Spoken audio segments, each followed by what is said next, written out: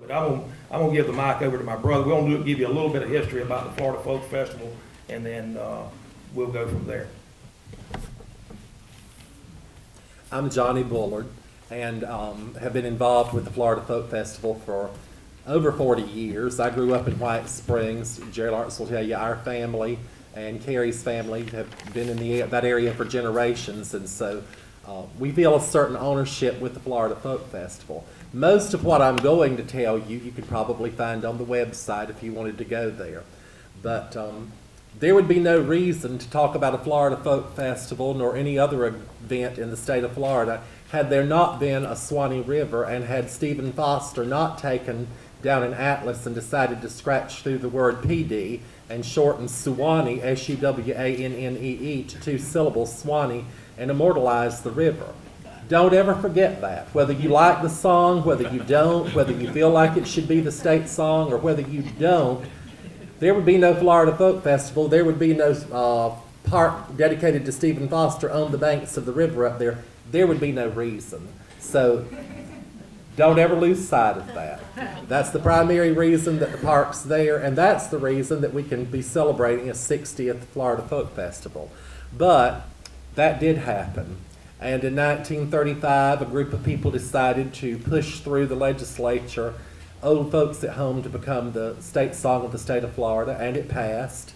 And then people decided that they needed a memorial to Stephen Foster somewhere on the banks of the river now that we have a state song. And so Eli Lilly, who was the pharmaceutical king from up in Indianapolis, Indiana, had a huge collection of Foster memorabilia, and the state of Florida brought him down, and he got on a flatboat with Mrs. W.A. Saunders from White Springs and a group of other civic leaders, and up and down the river they went, and they decided that they would put it in White Springs there on the banks of the river. The Stephen Foster Memorial, it was called then. 100 acres was procured from 3 or 4 families there in the state of Florida who initially transferred title to the Florida Federation of Music Clubs. And they held it for a good long while, probably about 2 or 3 years, and then title was transferred to the Stephen Foster Memorial Commission, which was an independent commission that answered only to the governor at that particular time. It was not under any umbrella for any Department of State. It was a commission created purely that answered to the governor, and they met on a regular basis there in White Springs. We were lucky enough, or very fortunate enough, that Mrs. W.A. Saunders, one of her forebears, was Governor Broward. Then there was political connections there all over the state. Fred Cone was elected governor, who had connections in White Springs, and he was followed by Fuller Warren, whose wife's family was from there. In 1952, at the Colonial Hotel in White Springs, which was situated just as you go into the south gate, the gate where you walk, the Saunders family owned it, and they held a meeting of the National Federation of Music Clubs, and the question was asked, now we have the Stephen Foster Memorial, what kind of musical event do you think would be best for here? And she suggested a folk festival. So the Stephen Foster Memorial Commission engaged Sarah Gertrude Knott, who was the foremost authority at that time in the United States on folk festivals.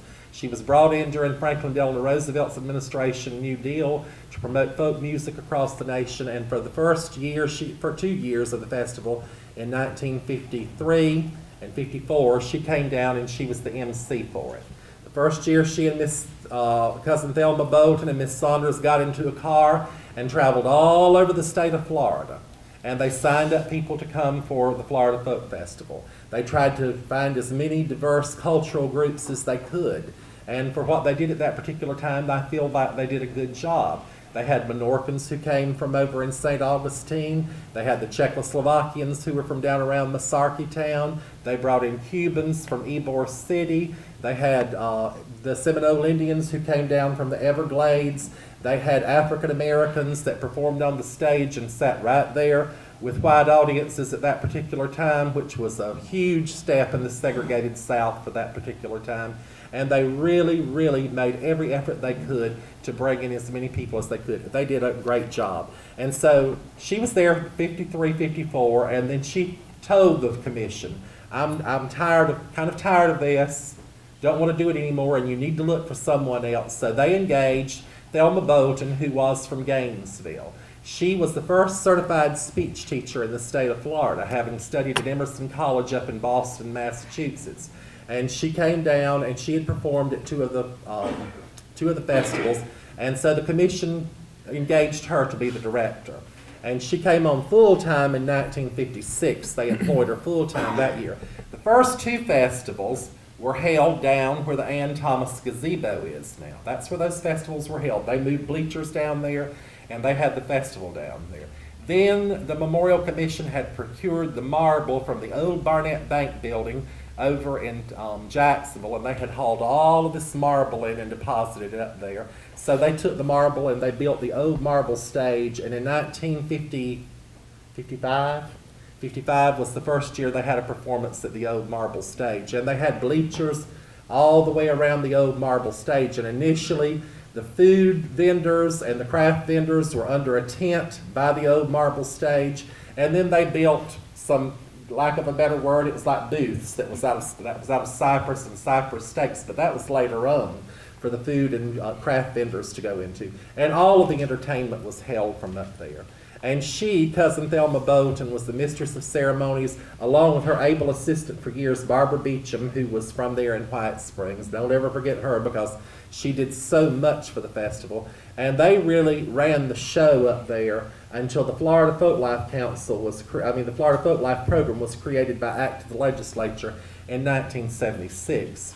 And they brought the first staff folklorist into White Springs.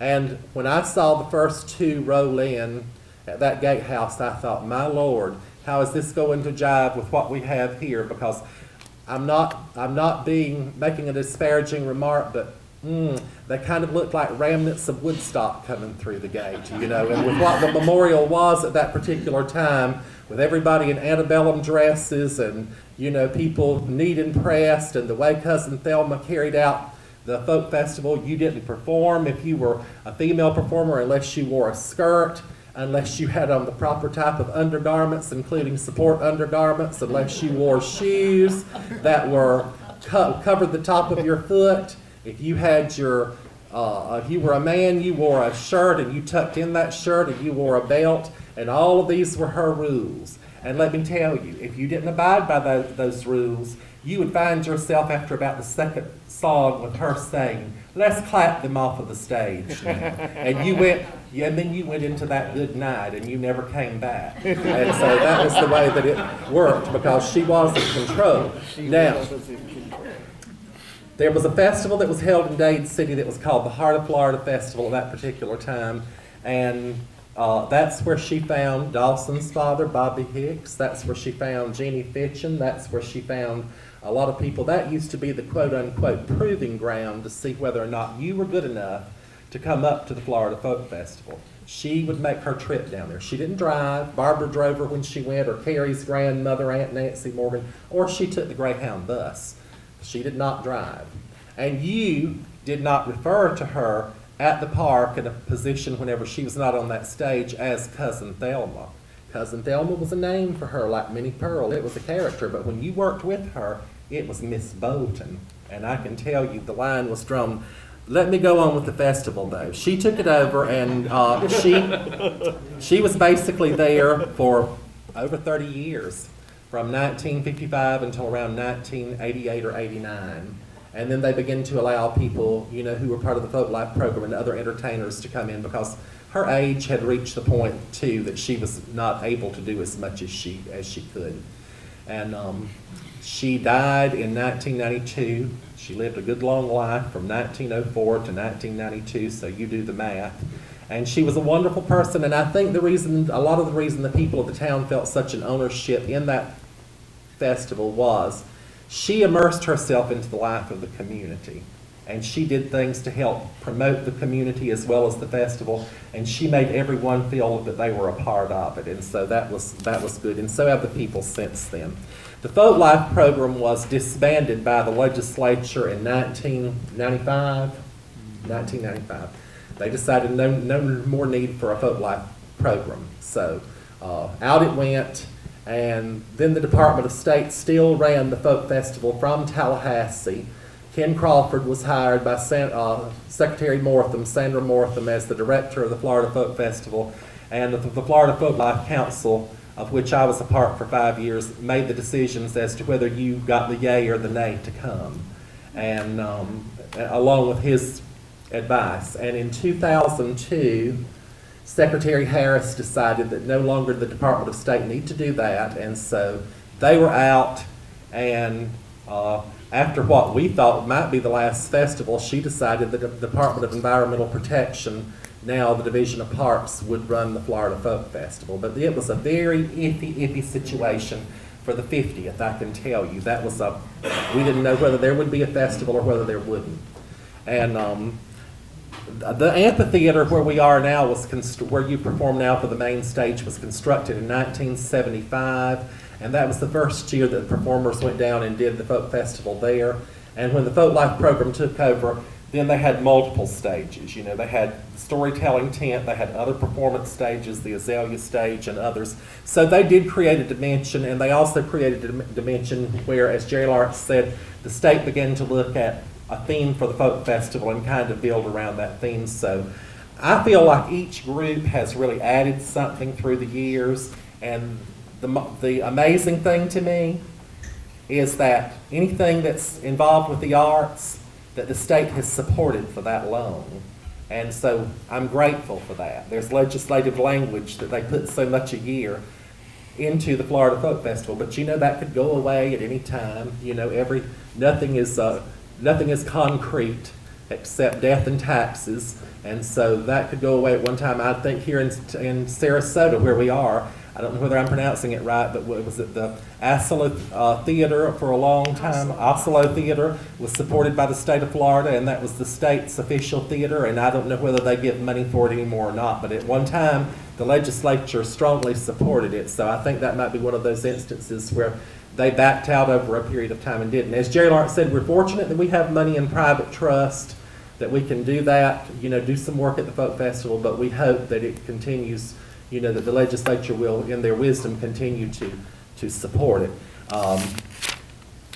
He mentioned that the CSO was formed in 1989, and it was, and it's done a lot of good work since then, and we appreciate their support of it. So that's basically the history of the Florida Folk Festival for you in a nutshell. There have been wonderful performers who have come through the years.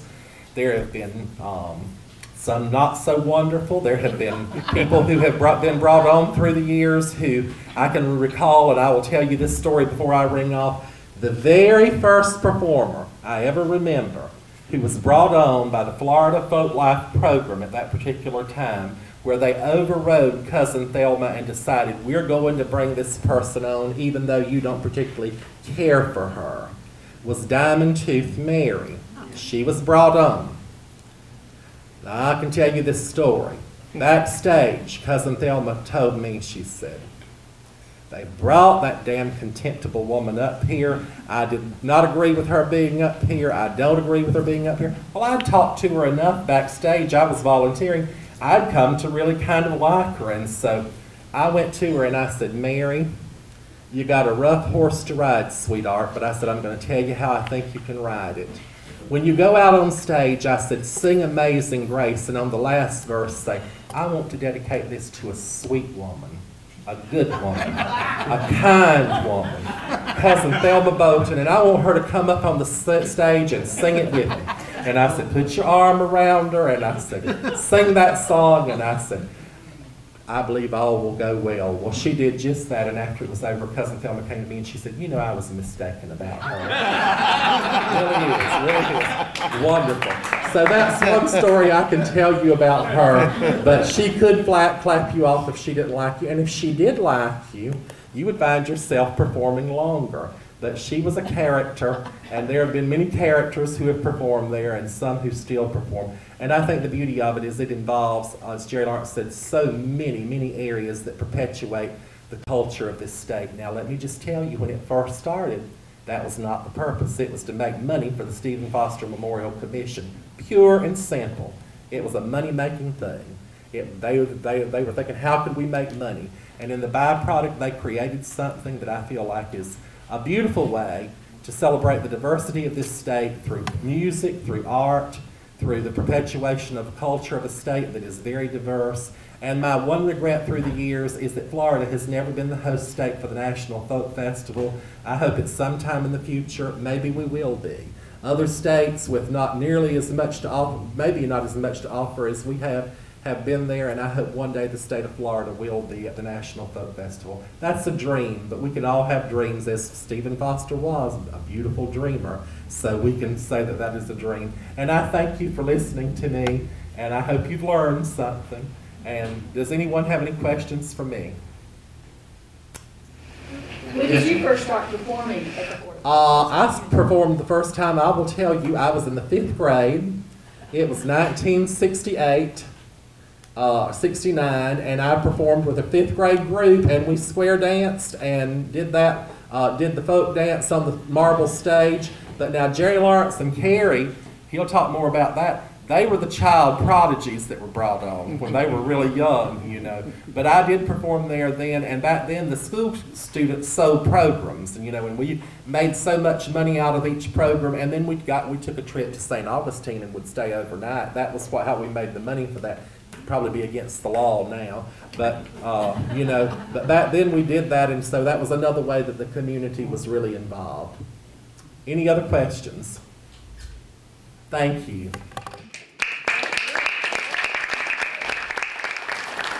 Again, I'm going to turn the mic over.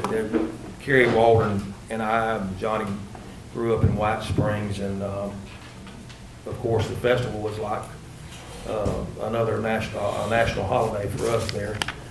So I'm going to get Kerry Waldron to talk about a little bit his family, his a pioneer family of that area, and of course Kerry's been involved with the festival for several years, and just a little recollection of some things that he wants to talk about and his grandmother and his family. Good. Thank you, Jerry. I am Kerry Waldron. I grew up in White Springs on the banks of the Swanee River. And a lot of folks may know my claim to fame, and that's my grandmother, Aunt Nancy Morgan.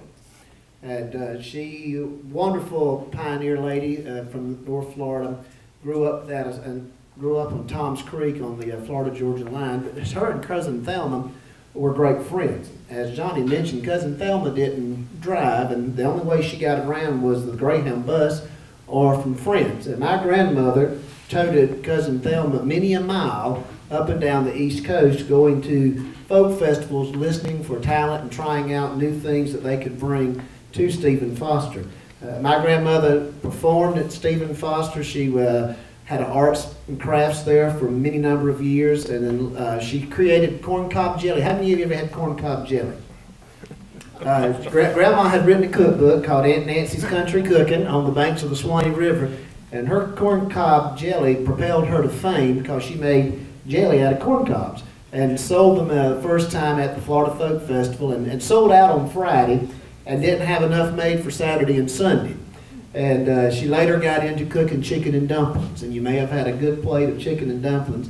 And Mama told me the story that they would take a month or so prior to the festival and would cook chickens, pick it off the bone, roll out the flour, make the dough, freeze it, and then they would sell it, cook it by the wash pot full, and sell chicken and dumplings, roll, and coleslaw for $3 a plate. That's right. And that's how they made extra money, as well as the arts and crafts. My mother, when she was in the 4th grade, sang on the sang at the stage near the gazebo for the first time, and the song that she sang was "Mustache on a Cabbage Head" that my grandmother had taught her. And I want to fast forward a few number of years. I was almost born at the Florida Folk Festival. Many of you may remember the festival was the first weekend in May, and had been for many, many number of years. Then they had a little experiment in the mid-70s where they tried to move it to September, I think to control the movement at the time. That was, how can I say this in a delicate way, that they didn't want another Woodstock, let's just put it that way. And so they moved it to September. That didn't go quite well, so they moved the festival then back to Memorial Day, where it has been ever since. But Grandma was cooking chicken and dumplings at the festival this particular year in 1964, Now, my mama was pregnant. I'm talking big time pregnant, where she said I was due any day. And then we were cooking chicken and dumplings at the festival, and a flood came up that weekend where the water began to lap the bridge, lap the railroad trestle going to Lake City, which is where the hospital was. So on Sunday afternoon, she says, after climbing over a table at the crafts booth, realizing she was pregnant and if they didn't get to Lake City, they're going to be trapped in White Springs, Daddy loaded her up, took her to Lake City to spend the night with my other grandparents, and on Tuesday morning, May the 5th, I was born. So I tell the story. I come close to being born at the Florida Folk Festival, and Mother says, now I know why you love it so much. I said, yes, ma'am. I performed when I was in the 4th grade on the old marble stage, and guess what song I sang for the first time? Mustache on a Cabbage Head. It was one that I learned from my grandmother down to my mom, and I played the alto harp. And then the next year, Scott, our friend Scott Gay, who lives in White Springs and has recently restored his grandmother's house that was built in the 1920s, and Jerry Lawrence and I were in Miss Mildred Shiver's class. And Jerry Lawrence and I were teacher's pet. We're just going to tell that, because whenever there'd come up a bolt of lightning or a thunderstorm, Miss Shiver would get Jerry Lawrence and I out of class to walk to her house, which was right by the hardware store in White Springs, and unplug her TV so the lightning wouldn't get it. And I can assure you, it took us a half a day to go unplug that TV. But we were sort of her favorites, but she taught us how to square dance, and she always had a group that square danced at Stephen Foster on Fridays for the park. And we were able to sell programs and raise money for our trip to St. Augustine. So 4th grade, 5th grade, and then I continued to sing on the stage. Jerry Lawrence and I began to sing together. Johnny began to sing in our group, and you may have heard Bullard Brothers and Friends became known, and we invited other folks to sing with us. Some years we have the same musicians, some years we don't. We tend to include a lot of different folks. But I think the highlight of my career singing at the Folk Festival was last year when we had the honor of being a main performer on Sunday night on the main stage, on the amphitheater stage. And Jerry Lawrence and I, we practiced real hard, because we usually don't ever practice, but we practiced real hard, and something about being on that amphitheater, out among friends, and the weather was perfect, not many mosquitoes, nice little breeze, and knowing that Grandma had passed away last year at the age of 97, so I'd lost a legend there, but it was something that was just absolutely cataclysmic and spiritual, that we connected with our heritage. And to us, I thought that was one of our greatest performances, and just really enjoyed being there and performing at the show. We plan our weekends around the Florida Folk Festival. We've already started planning now for this year's event. We sort of didn't get to sing in the Tower last year, which has been one of our main stage performers, because we do a lot of Southern traditional old-time gospel. And we love being in the Tower to do that. And we figured the trade-off last year was we got the main stage on Sunday night, so we sort of gave up the Tower on Sunday morning for that. But we hope to be back in the Tower this year, because we do a lot of gospel. And just an exciting time. Grandmother wrote a book called Out of the Pocket, which you can buy at the Cousin Thelma Bolton Folk Life area, and her cookbook at Nancy's Country Cooking.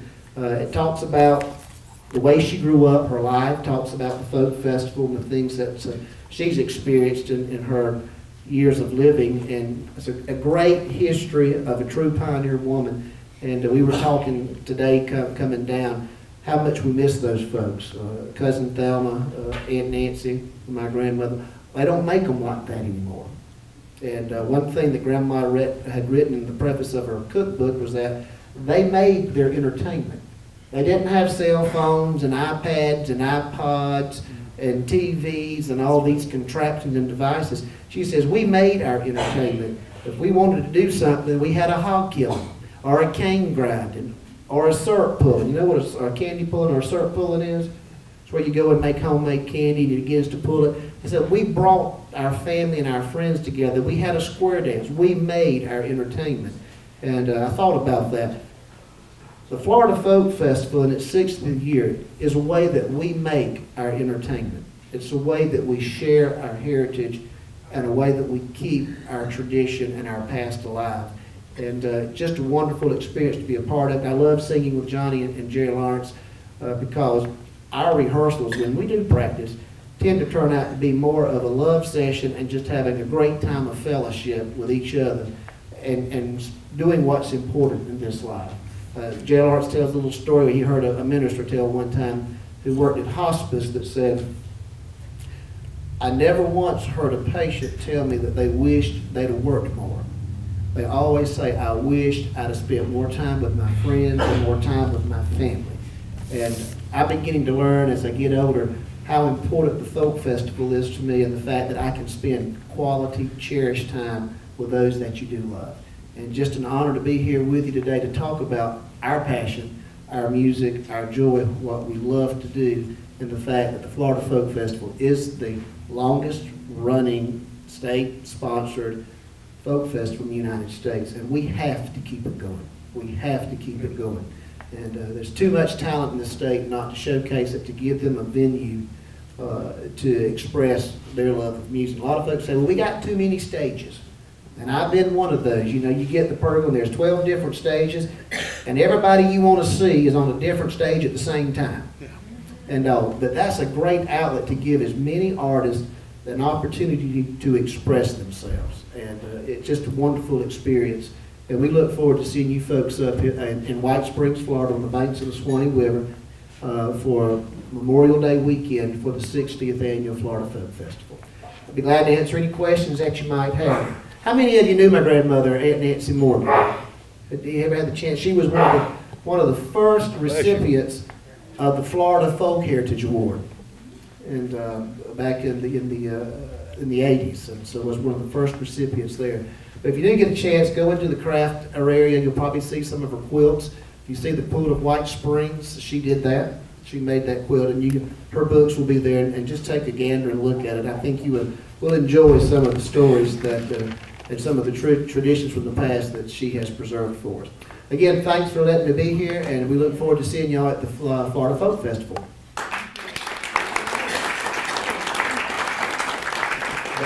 Before we move on, Gloria, do you said you had the theme for the festival? Yes, and I have it in here somewhere. Okay. It was the inland, last year's festival was the outer panhandle. Outer Panhandle. This is the inner panhandle. The inner Panhandle, so that's in West Florida. And I know we're getting ready to close shop here. And Friday night, the headliner is Billy Dean. Right. Billy Dean will be on Friday night. Saturday night is Arlo Guthrie. And Sunday night, we're going to have John Anderson again will be the headliners. So we'll have a good array of headliners there. But let me just say one thing before we move on to that. These folks always get a lot of publicity and it's just circumstance and their talent that they were in the right place at the right time. But there are so many talented people, performers there at the Florida Folk Festival, and so many people that give of their time and their talents. But one thing that I always try to mention, and again, Carl will convey this, or anybody that ever does music, Tom, that the people behind the scenes that support this and volunteer their time and their love of the arts are the real stars. They really are. So give yourself a hand for that. If you're one of those folks, thank you again. I want to say just a tidbit of my take on the festival to give you some memories of the Florida Folk Festival. Growing up there, probably the year, it was in the early 70s, and we had 100,000 people in White Springs, and we had people skinny dipping in the river, which we did that prior to the crave. But that was a time that opened my eyes to what else was going on in the world. And then the year I guess I was about 6 years old, Kerry and I were down in the Marble Stage where the Colonial Hotel was, and this huge long black hearse pulled in. And out got this guy, and he was tall, and he had a black hat on. And I said, Kerry, who is that? He said, I don't know. So we walked over, as kids do in awe, and it was Will McLean.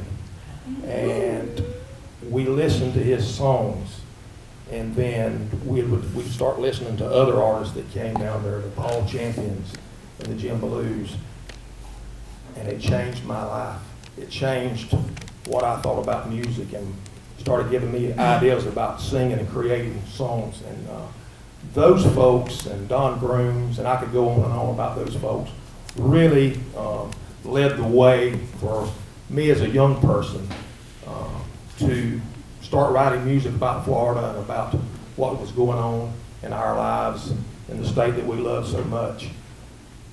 And now, the thing that I see that we talk about the history of the festival, the bright future for me, Mindy, is seeing these young folks that are coming on to sing now. Last year we had and we do this at the Will McLean Festival. There's so many young talented people, the Jubilees Kens and those kids that are coming on. I call them kids because I'm getting old. There's just numerous artists that are coming on now that are carrying the torch. And that's what we've got to encourage folks. We've got to encourage these folks and hope and pray that they'll continue to keep this alive. It needs to be kept alive. If there's anything, again, like I said earlier, that we need to encourage is music and the arts to help for wounded hearts and minds in this country right now. I think it's a must. I do. And so let's encourage that, encourage each other, and hopefully we'll continue to do the Florida Folk Festival. Thank you so much. Thank you. I want to take this opportunity to thank the Friends of Florida Folk for having us here today and for your kind invitation. We appreciate it so very much and for the opportunity. And as Jerry Lawrence said, you know, when I think about people who needed a reason to go on living or to have hope, I think about the victims who were in concentration camps in Europe. I think about a lot of people, and the one thing that helped so many of them hang on was the thought of a song, a poem, a passage from something they had read. Don't ever underestimate the power of the arts in any shape, form, or fashion. It's the first thing government wants to cut when they cut something, but it's so vitally important. And so I thank you for, I know I'm preaching to the choir, but I thank you for your continued support of the Florida Folk Festival and for what it means to the state of Florida. And whether you've been here for several generations like our family has, or whether you've just arrived a short while ago, you tell anyone who asks you the question about why do you love it so much, if you have a love for the state of Florida, as Bobby Hicks wrote in his song, I'm a Frenchman, I'm an Indian, you know, I'm whatever, opportunity for all man, and you answer them, I'm Florida. Need I say more? And you go on with that.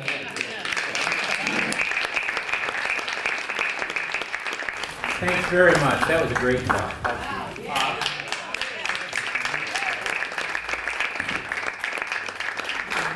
Well, we're here today celebrating the 60 years of the Florida Folk Festival, but we're also celebrating 30 years of Friends of Florida Folk. And part of that celebration is a wonderful cake back there for a birthday cake that Miss Goody Haynes prepared. So we're going to take a few minutes